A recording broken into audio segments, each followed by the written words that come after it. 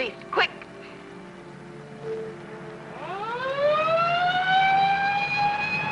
Shepard, you were standing there quarreling with her, and she keeled over. Just like that.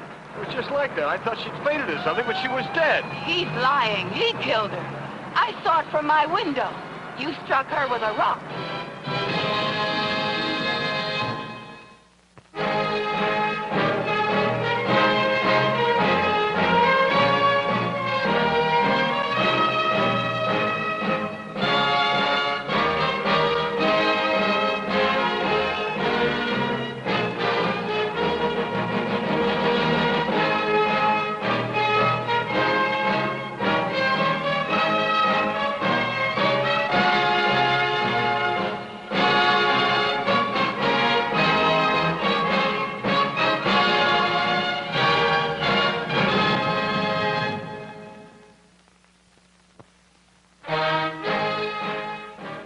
Tom Shepard had served 6 weeks of his 5 to 15 years sentence for second-degree murder when the matter was brought to my attention from an entirely unexpected quarter.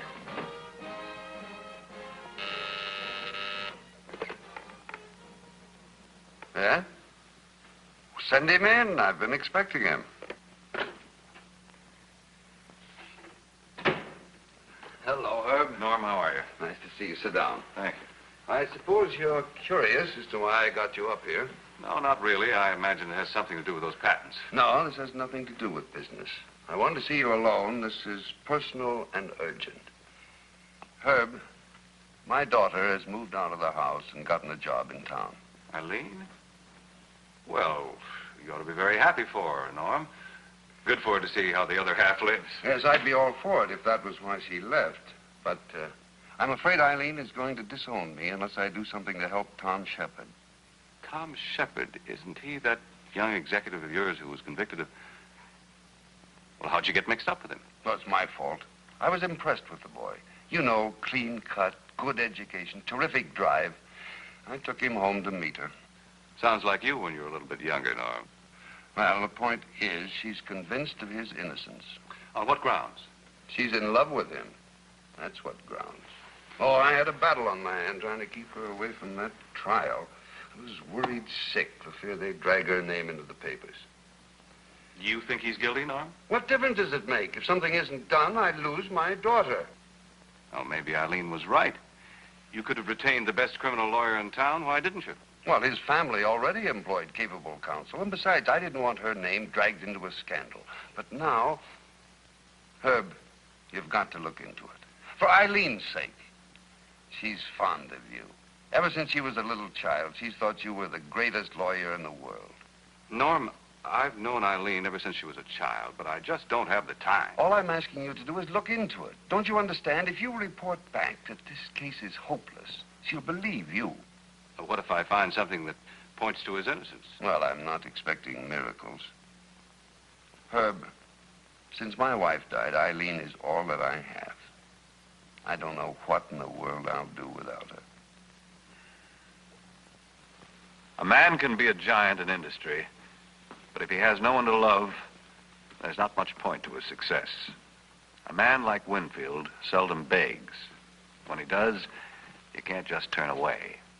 I agreed to talk to Eileen, nothing more. Eileen had found a job as a secretary.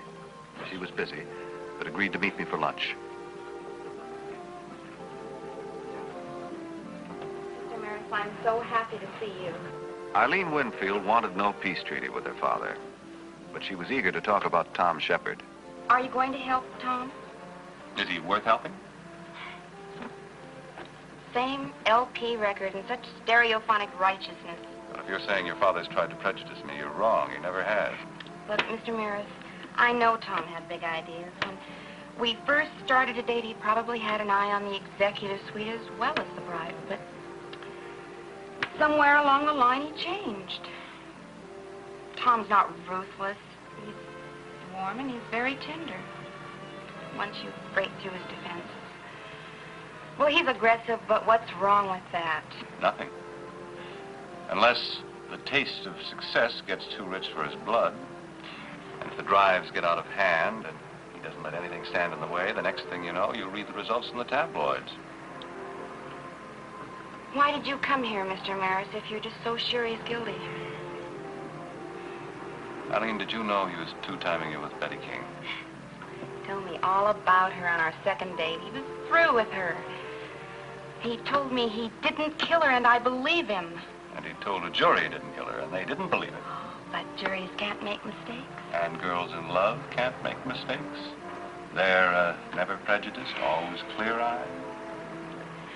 All right, look, don't take my word for it. You go and talk to him yourself, just once. Then if you still don't believe him, you can Please, Mr. Maris, will you just see him? It's one afternoon out of your life. It's everything to Tom and me. All right.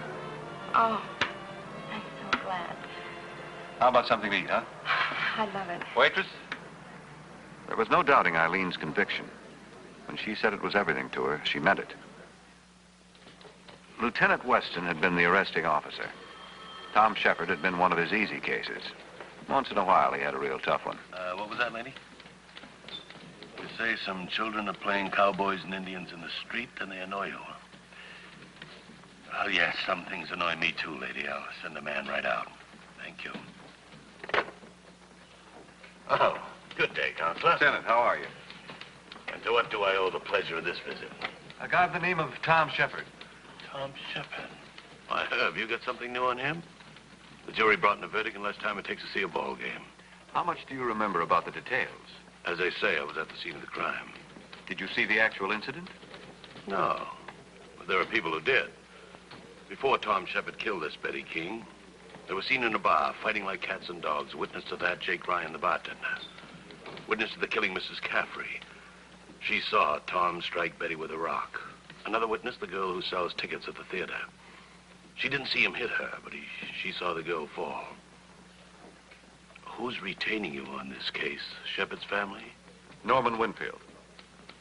Oh, Shepard's boss. Your boss. My client. Oh, excuse me, Mr. Maris. What is your client trying to prove? That the company stands by its boys through thick and thin? Or is this fee tax deductible?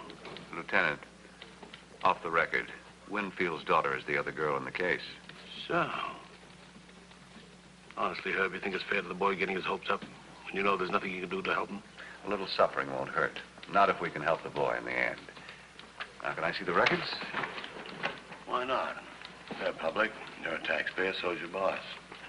I mean client.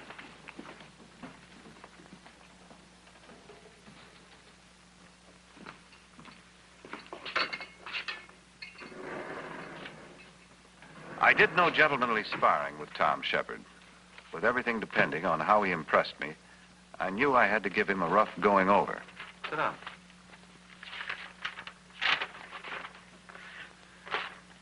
The bartender said you threatened to break Betty's neck if she went to Eileen's father.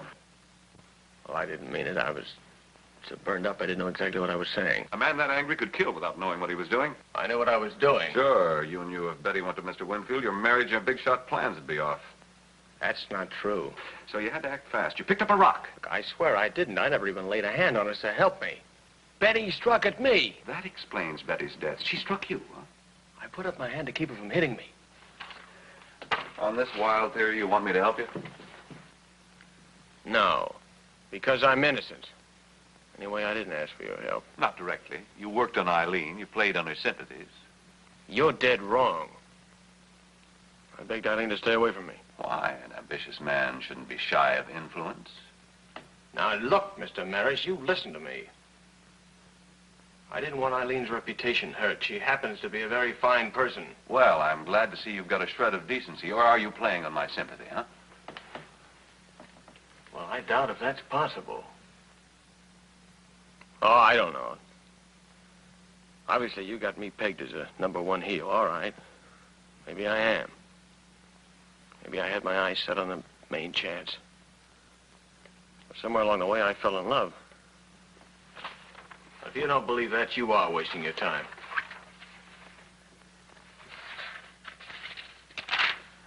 The medical report established blow on the head as the cause of death. Even your attorney was unable to shake the expert witness on that point. My attorney did the best he could. He was a classmate of mine. What about your family? Didn't they help you? Help me? How could they? I was supporting them.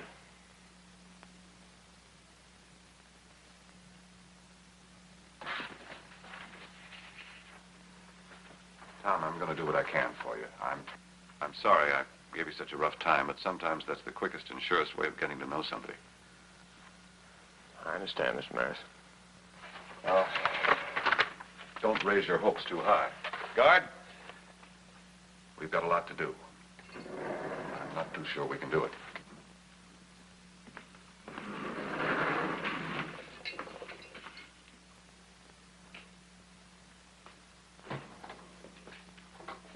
No, I'm not happy to drop by. Not at all. It's on my way home. I spoke to your daughter and Tom Shepard. I'm going ahead with the investigation. I like the boy. He's forthright and intelligent. I've got a feeling he's telling the truth. Well, that's fine, Herb. That's fine.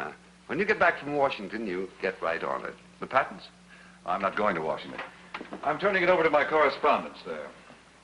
Herb, I retain you as my general counsel because of my confidence in your ability. Now, I expect you to handle my affairs personally, not through a correspondent. The patents will have to wait. The boy's case is urgent. There's an investigation. And if I come up with something new, I want to move for a new trial immediately. Herb, I realize that you take great pride in this sort of thing, but is it necessary to become a wild-eyed fanatic about it? A boy's in prison that shouldn't be there. In your opinion? You solicited my opinion. Why'd you ask me to get into this case? Well, I certainly didn't expect you to go off half-cocked. I can understand Eileen being taken in by a smooth charm, but not you, Herb. You're a shrewd lawyer. And I'll tell you something else. I don't care what happens to Shepard. He's no good. He's a cold-blooded climber, a fortune hunter. But not a murderer. The jury found otherwise. You examine the facts for yourself. I will. But in the meantime, I'll give him the benefit of the doubt. All you've got is the word of a rank opportunist who's lying to save his own skin. And for that, you're tossing away a generous retainer and the friendship of half a lifetime.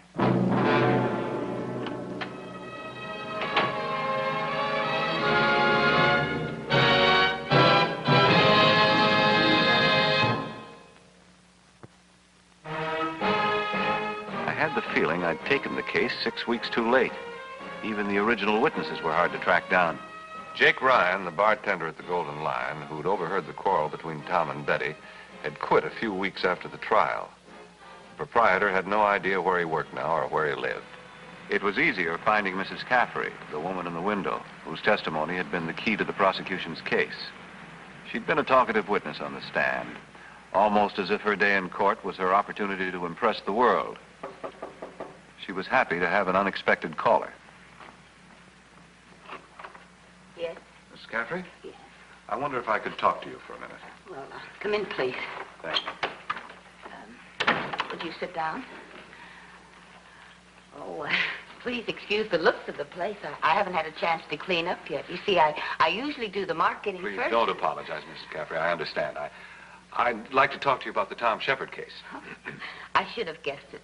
Ever since the trial, reporters, write-ups in the newspapers and in the detective magazines. I just did my duty. I don't see why they consider me so important. No, you are important, Mrs. Caffrey. Very important. Tom Shepard's future depends on you.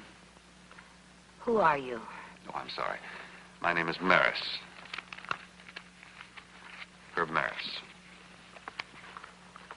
You're a lawyer. Who sent you? I represent Tom Shepard. I told that lawyer in court what I saw.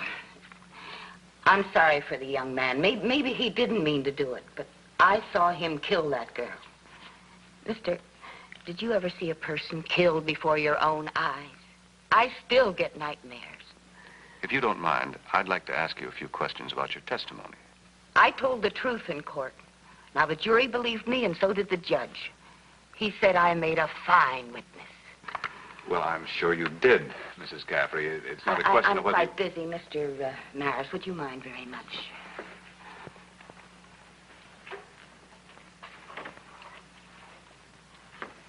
Thank you for talking to me. Whatever her reasons, Mrs. Caffrey wasn't about to take any chances with her importance as a star witness, even if it meant Tom Shepard would have to spend 15 years in prison. But somehow I knew she was wrong. It wasn't that simple. Even the coroner had had to use some impressive-sounding words. It was time to get his definition of them. Dr. Phillips, at the trial, you certified cause of death, I quote, a ruptured cerebral aneurysm. So the record shows, Mr. Maris. Doctor, what is an aneurysm? It's a sac or swelling caused by the dilation of an artery and the tissues around it. Thank you, Doctor. You further testified this ruptured aneurysm was caused by a blow on the head. I stated as my expert opinion that it could have been caused by a blow on the head. Were there any marks? Yes, laceration and bruise over the left ear. Or could it have been caused by a fall? Yes. Then there could have been other causes. Oh, of course. An aneurysm could even be a chronic condition over a long period of time. Would an autopsy reveal such a chronic condition? Well, the record doesn't indicate it. Of course, the autopsy was only begun by me. It was completed by one of my deputies. I see. But in the case of a prolonged chronic condition, a fatal rupture would not necessarily have to result from a blow or an act of violence, would it? No. Theoretically, it could even be caused by any sudden excitement that might increase the blood pressure. Did you tell them any of this at the trial? No. Why not? I wasn't asked. I'm sorry, but you'll have to excuse me now. Now, 6 weeks after Tom Shepard's trial, Dr. Phillips had finally given an answer that opened a door. It was time to find out more about Betty King. She'd worked for an insurance company, and her supervisor recalled that on one occasion she'd fainted and a nearby industrial doctor had been summoned. His name was Flynn. When she told me she'd had these fainting and dizzy spells before, of course, I knew something was wrong. I made her have a complete medical checkup. And the results? Well, Mr. Maris, I'm a workman's compensation doctor, a general practitioner. So naturally, I called in a specialist. A cerebral aneurysm. Doctor. Yes? Was it a chronic condition? Yes, it was. What we call a Barry's aneurysm. I wanted to slow down and live quietly, but, well, she was an amazing girl, Mr. Maris. A lot of spunk. Said life was no fun unless you lived it up to the hilt. Would you be willing to testify as to her medical history in an affidavit? Why, yes. Thank you, Doctor. One thing more. I'd like to ask you just one more question. Go ahead, shoot. You read about your patient's death in the newspapers, didn't you? Yes? Why didn't you tell the district attorney about her condition? Well, I was going to until I read that her boyfriend had clobbered her with a rock. Now, that's enough to kill anybody, sick or well. And he had a motive to murder her. Lieutenant Weston had located Jake Ryan for me.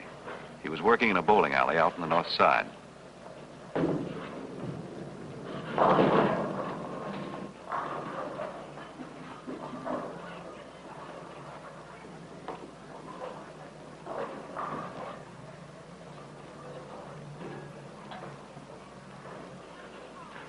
Yeah, I remember the couple.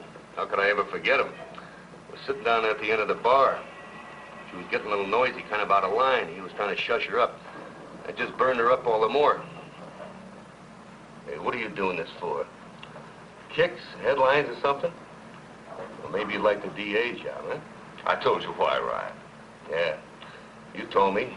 That sounds a little fishy to me.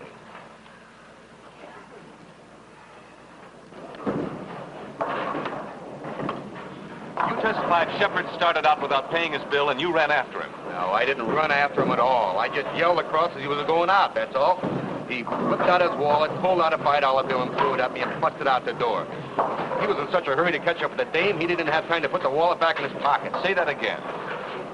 I said he was in such a hurry to catch up with the dame, he didn't have time to put the wallet back in his pocket. He just busted out the door. Thanks.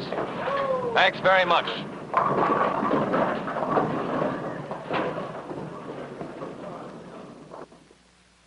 Ryan said you started out after her without paying for your drinks. Is that true? No, he's wrong. I paid up. How? Yeah, with cash, of course. Always carry your cash in your pocket? No, I change in my pocket. I carry my bills in my wallet. Now, look. I took my wallet out of my pocket. And I tossed a bill on the counter. Then I ran out into the... I don't see what connection... What'd you do with your wallet? I put it back in my pocket, I guess. You guessed, don't you know? Well, not exactly. I was in a hurry to catch up with Betty. This wallet may be the most important matter of your life. I don't see the connection. Well, let's try another approach. After you left the bar, did you notice the condition of the street? Mrs. Caffrey testified there was a pile of broken concrete. Tell me what you know, not what Mrs. Caffrey said. She also testified you picked up a rock from that pile, and that convicted you. Well, that's a lie. I picked up my wallet. You know what you just said? Sure. I tripped and dropped it on the pile. I remember distinctly when I was stooping to pick it up. I still had it in my hand when Betty tried to hit me. Then you couldn't have put it back in your pocket. Where were my brains? How could I have forgotten a thing like that? Too bad you did. Guard! Now get this, Weston. The boy runs out of the bar, dropping his wallet. He picks it up. The girl swings at him. He uses it to protect himself. The girl drops dead from excitement, strikes her head as she falls. Do you buy it? Well, along with Dr. Flynn's affidavit, looks like I have no choice. Thanks, Lieutenant. If Flynn had spoken up when he read about Betty King in the newspaper, there wouldn't be any need of this affidavit. For all Flynn knew, Shepard really did clobber her with a rock. Lieutenant, listen to me. It's people like Flynn, keeping his mouth shut, letting Mrs. Caffrey, a careless witness, do his seeing for him. People like Coroner Phillips, waiting to be asked. And people like Norman Winfield, letting his personal prejudices get in the way that clobbered Tom Shepard. All right, Counselor.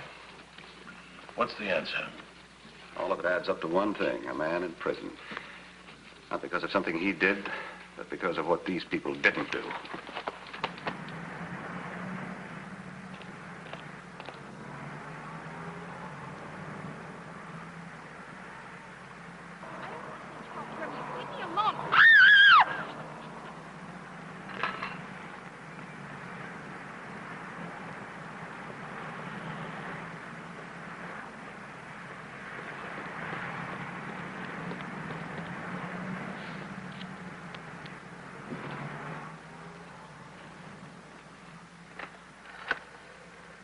Hello? Hello? Hello? Oh, thank goodness you're here. Look.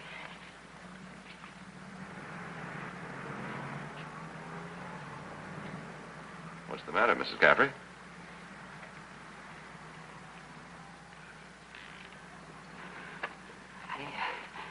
I must be losing my mind.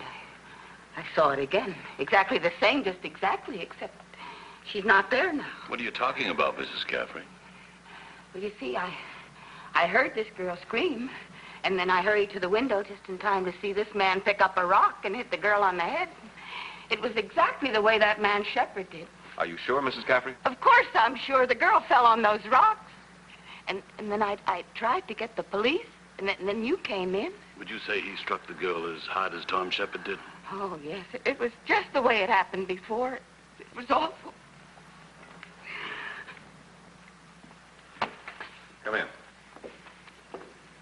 Mrs. Caffrey, Eileen and Mike were the two people you saw outside your window a moment ago. Mike, show Mrs. Caffrey what you had in your hand. Eileen, did Mike lay a finger on you? Not once. What kind of a trick is this? No trick at all, Mrs. Caffrey. A boy by the name of Tom Shepard is in prison because you thought he hit a girl with a rock. Now, you just saw the same thing happen, and not with a rock at all, and nobody was even touched. Well, I thought Well, if he didn't hit her, then what did she die of? From a very old, serious illness. What can I do to... Never mind, Mrs. Caffrey. I think you've already done it. Well, Counselor, you booted home a long shot. With your help, Lieutenant, in the home stretch.